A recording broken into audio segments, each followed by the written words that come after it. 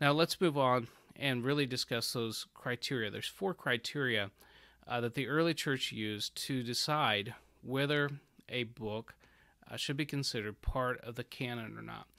And what's interesting about this is if you look at different sources, different historical sources, there will be a little bit of variation depending on the writer about which criteria were used, but they usually coalesce around certain themes. And what I want to mention is, as much as I do not care for the trajectory and the things that Bart Ehrman has done, he is not a friend of conservative Christianity.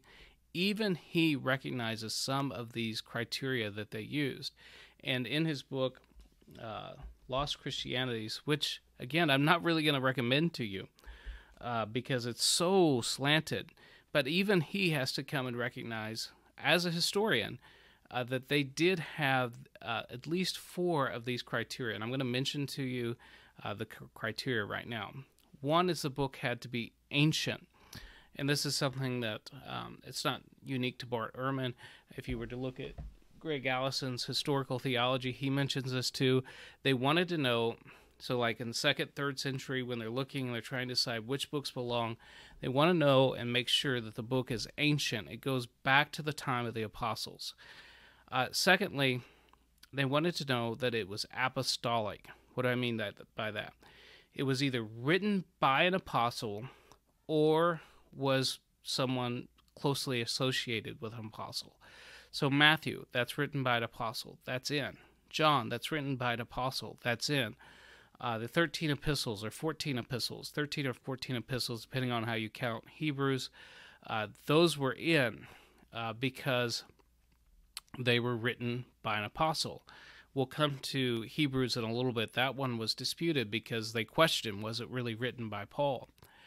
And again, you can look at somebody on the conservative end, like Greg Allison. He's going to acknowledge the same thing as Bart Ehrman here, because, in other words, what I'm trying to say is these aren't categories that a conservative scholar cooked up. This is actually what they looked for in the early church. So the 27 books that we have now were either written by apostles or were closely associated with apostolic men. So Mark, we are told by our earliest sources that he received his information from Peter. Luke was a traveling companion of Paul. And these other epistles, we have epistles from John and Peter. They all bear apostolic testimony in them.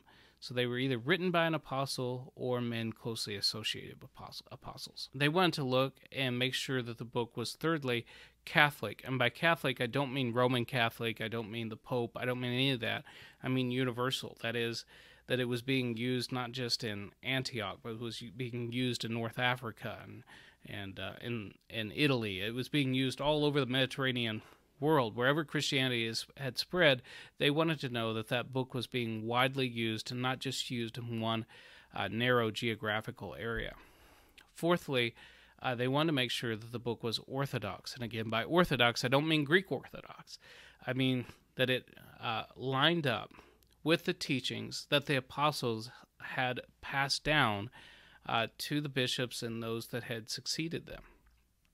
So they wanted to make sure that the writings that they were reading lined up with what they had been taught, what had been handed down to them. And so this is part of how they would determine if the writing was actually apostolic. So when I mentioned at the beginning of the video that someone had forged, had pretended to be me, but if you've watched my videos and you read the comment that that person made, it doesn't line up with the kind of character that I have. It doesn't sound like me. It doesn't line up with how I conduct myself. So anyone who knew me well knew that that wouldn't line up. Same way with some of these epistles. Some of these were being forged and they were going under the name of apostles, but they didn't line up with the teaching of the apostles. So it had to also be orthodox. So they used, is the text ancient? Does it go back to the ancient church? Is the text in some way apostolic or associated with apostolic men? Thirdly, is it wide in scope? In other words, is it Catholic? Does the whole church receive it, or is it just a few churches in a narrow geographical area? And fourthly, did it contain teachings that lined up with what had been passed down from the apostles? So using this criteria, very early recognition of some of the books happened. So when they were looking at trying to decide what was actually scripture and what was not, some of the books were very clear very early on. So you begin to see a pattern emerge that the four Gospels were widely received by just about everybody. You can go all the way back to Justin Martyr, and Justin Martyr is referring and probably referring to all four of these Gospels as Scripture. Then you go on to Irenaeus. Irenaeus is referring to the four Gospels as Scripture. Clement of Alexandria. Who else? Tertullian. I mean, these are some of the earliest writers of the new after the New Testament era that we have. Some of the earliest ones that we have. And they were referring to the four Gospels as Scripture.